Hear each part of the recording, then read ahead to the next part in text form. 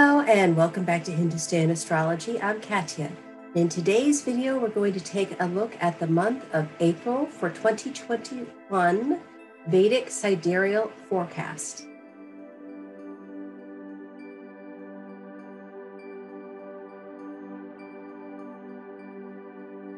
Okay, you guys, this is the month that we've been waiting for, at least in Vedic astrology. Jupiter is going into Aquarius on April 5th. Now, this is going to be a huge difference. Jupiter has been with Saturn for the past, they've been doing this dance for the past year on and off. And Jupiter is actually debilitated in Capricorn. But because he was with Saturn, who was in Capricorn at the same time, we had that big conjunction last December 21st.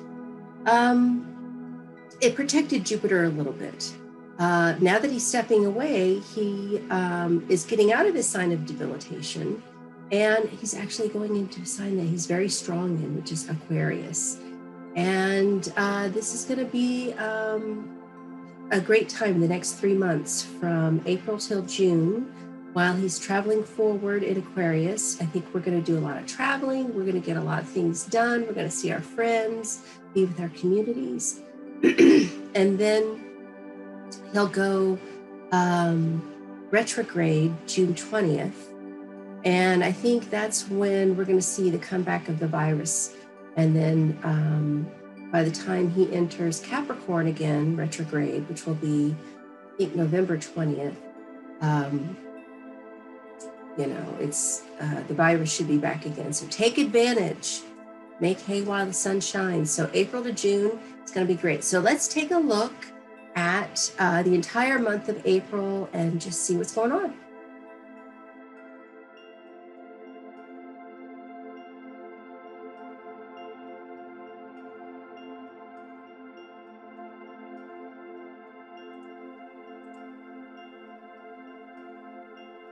Okay, so here we have the April 2021 forecast. This is for the Sidereal Zodiac, not Western tropical astrology. If you don't know what your chart is in Vedic, then you can go to the link. I'll put it down in the information section. There's a link on my website where you can go and find it out. So once you have your Vedic Sidereal, then you would think about this month of transits from your Ascendant, which is called your lagna, or your moon sign, which is called your Chandra lagna. I use Lahiri, ayanamsha, and true node, EST time zone. This is just a generalized reading for each. Well, actually, I'm not doing each sign, but when I do each sign, it's just a generalized reading. And, if you're thinking about your own chart to get the best results, you have to look at your ASHTAKAVARGA chart to see how the transiting planets' strength plays out there. To book a private reading with me, go to my consultations page. Again, I'll put that down in the information section. Namaste. And this is Hindustan Astrology, all rights reserved. And let's go. Okay, so first we have April 5th, Jupiter enters Aquarius. At that time, he'll be conjunct Neptune. I think this is going to be great for the arts. I'm telling you, these next 3 months, there's going to be so much fun stuff going on and lots of water sports. All the pools were closed last summer, so we're going to be able to go out and have fun. And, it's going to be good for 3 months before he goes retrograde, which I believe is June 20th. So yeah, Jupiter in Aquarius. So he has a 12-year cycle. So the last time he was in Aquarius was 12 years ago. And that would have been, 2009? So we were recovering, from the stock market crash. It was pretty crazy. I remember that time. And gosh, I'm thinking the United States chart, Jupiter entering Aquarius will be conjunct our moon. And we are in Sati Sati, which means Saturn is coming within the sign before, the sign of, and the sign after the moon sign. It's a very difficult time period. So I think this is when we're really going to hear a lot more, also because it's in Aquarius, it's making a sextile to Uranus in Aries. And that is indicating pioneering spirits and doing new things. And we know that the NASA Artemis moon rocket is going up 2024. And the NASA project, the Mars project is 2030. So space travel, all that Aquarian stuff, all that is going to be, you're really going to hear a lot more of it once this solidifies into Aquarius. It's exciting, yay. So in your chart, Jupiter stepping away, even though Jupiter is protected by Saturn's being in his own sign, he still is debilitated. So I think it's going to be good. And, you want to look whatever house is in Aquarius in your chart. And that's where Jupiter's going to be. So if he goes into your first house, Jupiter would be, your first house would be Aquarius. Aquarius rising. So having Jupiter there is really good for money.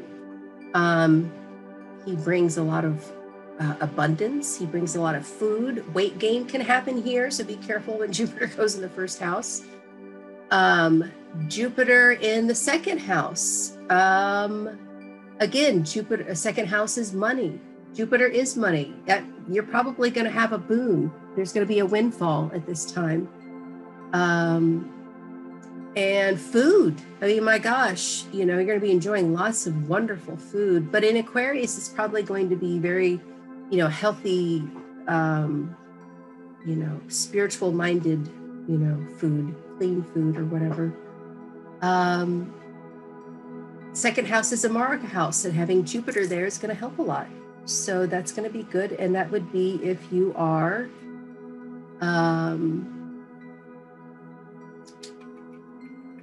backwards, Aquarius, Capricorn. So if you're Capricorn rising, Jupiter's going in your second. So I am throwing it a little bit sign by sign, but I'm not going to do it for the rest of the month, just for Jupiter. Okay, so if you are Sagittarius rising, then Jupiter's going to go in the third, and that is going to bring you expansive communications, writing, studying. Jupiter is, the Karaka, the indicator of education, and it would be opposed to the ninth house, which is his natural house. So if you are Sagittarius rising, you're probably going to be going back to school, having something to do with school while Jupiter's here. He does stay in a sign for a year, so this is like a year-long thing. So, school usually takes longer than that. So, it's probably indicating, a lot of intense studying or the initiation of studying, and travel, probably traveling for study. Okay, so if you are Scorpio rising, Jupiter's going in the fourth house. Jupiter in the fourth can bring big homes. If you're a woman and you're not married, you can meet your husband in a home or a big home during this time. Jupiter is exalted in the sign of Cancer, and Cancer rules the fourth house. So he does very well here, irregardless of whatever sign he's in. But being in Aquarius is going to bring, certainly real estate opportunities, large homes, real estate, money through the mother is a possibility as well, okay? If you are Libra rising, Jupiter's going into the fifth house, and fifth house is children, education, gambling, cryptocurrency, mantras, Jupiter's guru. Fifth house is creativity. You're going to be expanding your creativity quite a bit at this time, especially with Neptune there. I mean, music is going to be big for you. Libra. If you are Virgo rising, then Jupiter's going into the 6th house.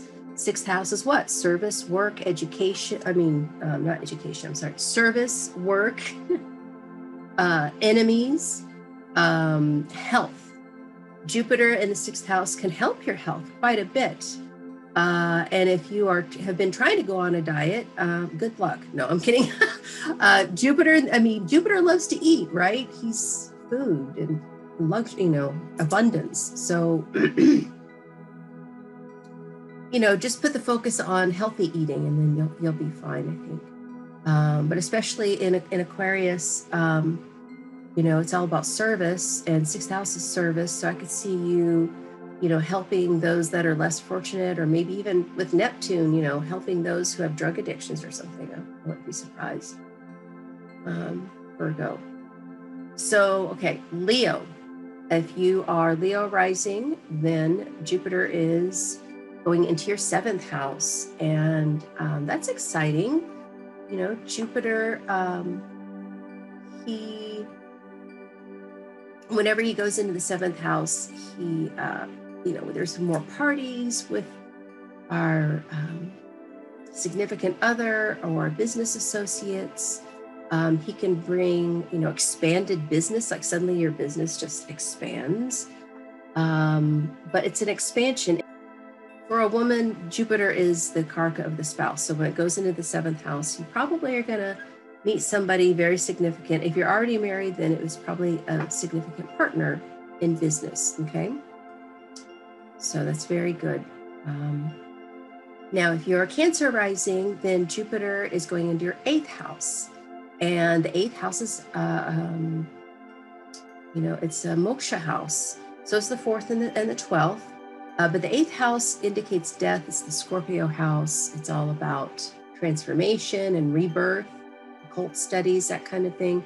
Jupiter there is the professor. So, Cancer rising, you're probably going to be studying a lot of occult studies at this time, and just like really, jumping down the rabbit hole, into the black hole, and just disappearing. But this is what's going to bring you joy and happiness. Jupiter is hope and faith and optimism. And so to attain those things, you're going to need to study occult studies, and it's fun. Cancers love that kind of stuff. So it'll be a good year. Okay, if you are Gemini rising, then Jupiter's going into the 9th house. And the 9th house is his natural house.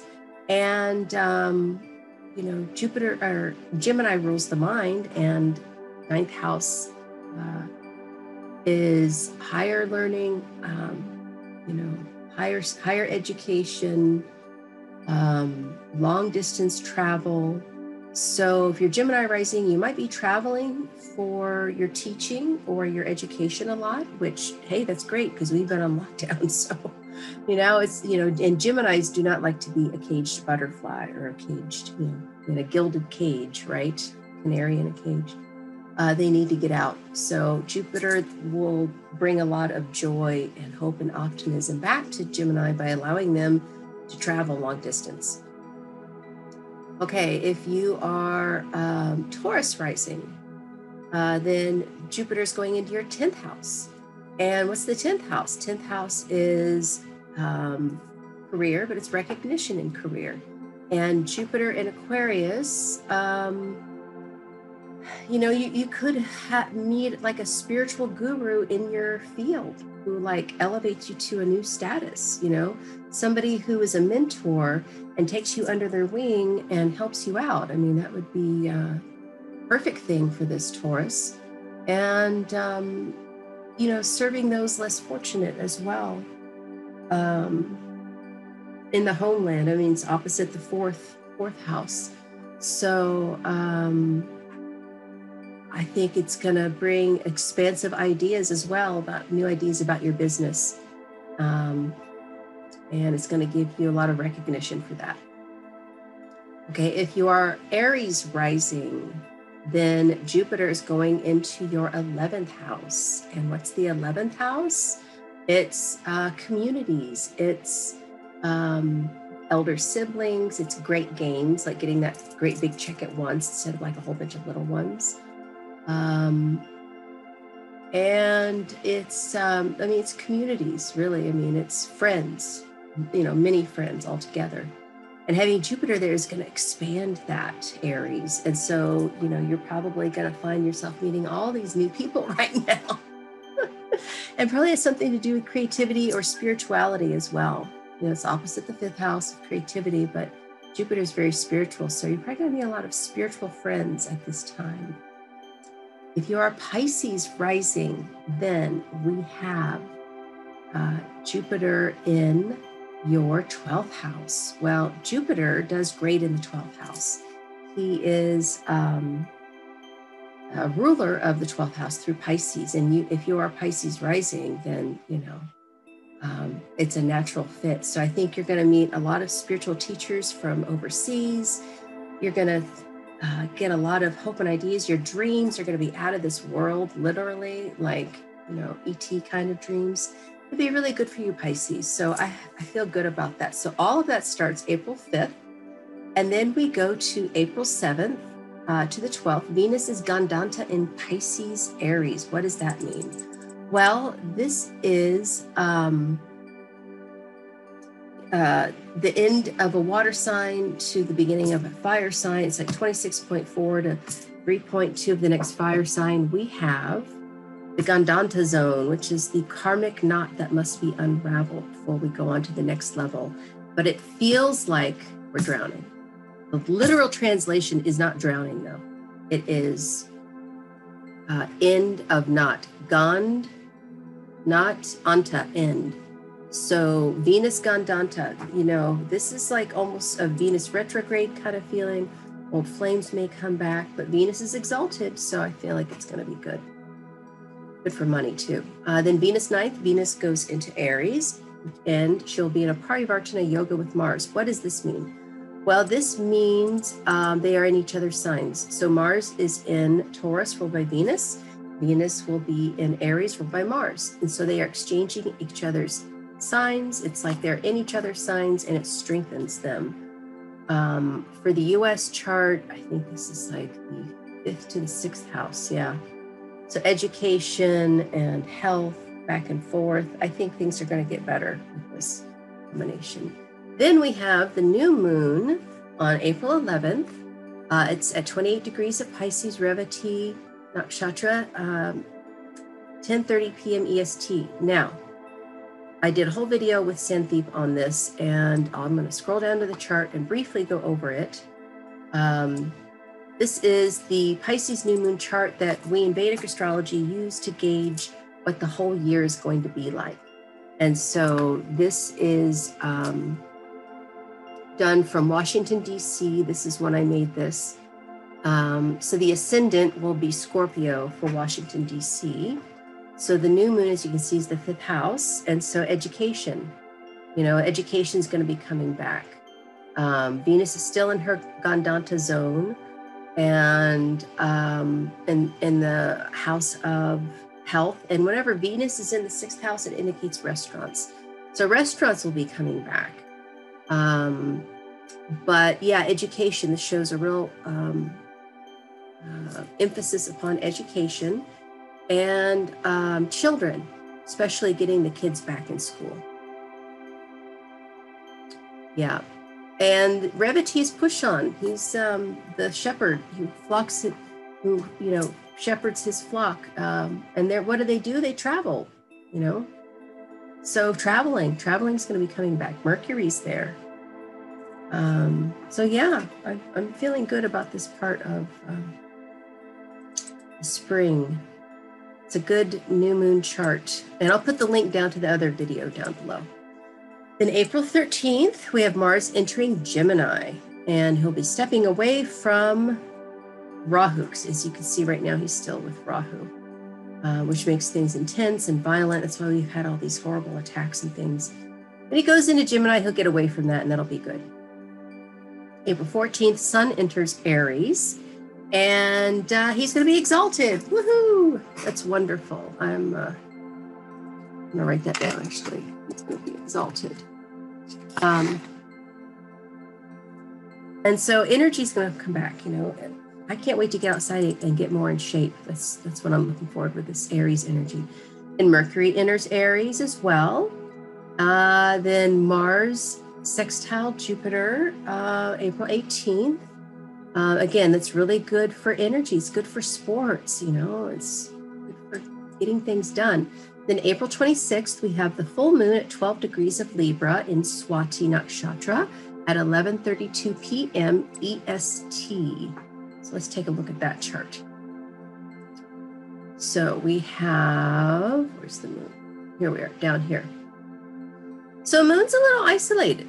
You know, I mean, it's next to K2, but that's a shadow planet. So moon's kind of, moon does not like to be isolated. And Swati is ruled by Arcturus, which is a star. We think it's the oldest from our folklore. It's been recorded, and it's the farthest off of the ecliptic band. And so it's seen as a wanderer or an outsider. And here, moon is in Swati and really isolated from the other planets and feeling very alone and outside. We have been in quarantine. That's the thing. That's what concerns me. So this is a month from now. Today is the 24th of March. I think it's us dealing with our feelings of isolation. You know, we're all so sick and tired of being quarantined, and we don't want to get sick again, but you know, it's real touch and go. And then, you know, we hear about these like crackdowns on the parties in Florida and stuff over spring break. So moon in Swati is Libra, ruled by Venus, and Venus is in opposition in Varni, ruled by Venus. So this is going to have a lot. Oh, and it's in the 6th house for Washington, D.C. This is the restaurants, y'all. This is the restaurants meeting and coming back on board. That's what this is about. Yeah. So the full moon at the end of April. The first one is about the kids getting back on board and us traveling. And the second one is more about us birthing a new reality. Bharani is, you know, the yoni, the female reproductive organ that births life. And so it's a very painful, transformative process. And we're going through that right now, trying to get on the other side of this quarantine. And this shows the struggle. You know, we've been isolated. Some restaurants are still isolated, and it's like it's come back and forth. And I don't think anybody realized how important restaurants were. I mean, 100 years, they certainly weren't. Everybody ate at home, and it was like an insult if you didn't eat grandma's food, you know? But now it's like, it is a fundamental aspect of American business. So getting them back on board is important. And then Mars and Ardra, Venus in Aries disposits to Mars and Ardra. Well, you know, when Rahu was in Ardra last year, it was when the pandemic started. So this might harken back to some of the fears and phobias about that, perhaps. Yeah. 8th house, because 8th house is fears and phobias, right? Yeah, I mean, we're still not quite on the other side of this, y'all. So we still need to be cautious. You know, Saturn, Pluto, we've got to be cautious. But not let our fear take over at the same time. Okay, April 27th, Pluto goes retrograde, 2 degrees of Capricorn, Uttara Ashada, and it's going to go back. I can't remember. It might go back into Sagittarius. I don't think so. I think it goes back to the beginning of Pluto and stays in Capricorn. I can't remember, but that energy, you know, what is Pluto? Pluto is death, rebirth. He's Hades, god of the underworld, Yama, god of destruction, or not destruction, actually. He was kind of the person that brought you across the river after you died, Yama. Didn't actually kill you. But Pluto indicates dark societies, hidden things, fears, you know, any kind of secret societies, mafia, that kind of energy is Pluto. So when he changes directions, all that energy comes forward and is felt. And he's with Saturn. And so this is all transformation, you know. In the United States chart, we have Pluto in Capricorn. And hello, it takes 244 years for Capricorn to come back to the same sign. So only countries feel this.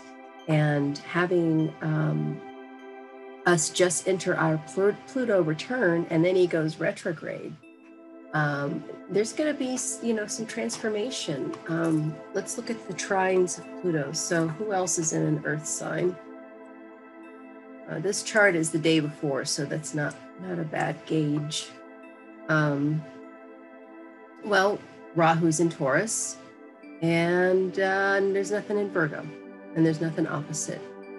So basically, Rahu's going to get really activated when Pluto goes retrograde, even though the degree is pretty far off. Still, yes, and in the United States house, this would be the 6th house of health. So health stuff will get activated at this time. So I'm warning you, be careful, wear your mask, keep doing everything you're doing. I mean, it's going to be another year, I think. I really think it's going to be another year before we're like officially on the other side of this pandemic and all of the craziness that comes with it. So be vigilant, but we've got a wonderful window of opportunity right now while Jupiter is in Aquarius going direct. So that's April 5th, June 20th. So I hope that helps you for the month of April. If you're interested in a reading, just click the link below. I'll put the consultation link down there. And also don't forget about my new Upayas, Aromatherapy, NavaGraha Elixirs. They are elixirs that are meant to be done in conjunction with doing your mantras. And they help you to get in tuned to the frequency of the planets. So I hope this finds you well. Namaste. Thank you.